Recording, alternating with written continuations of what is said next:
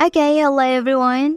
Here I want to provide a tutorial on how to turn off keyboard sound on Redmi 13c device. Okay, let's go to the tutorial. Many people doesn't like any keyboard sound on their phone.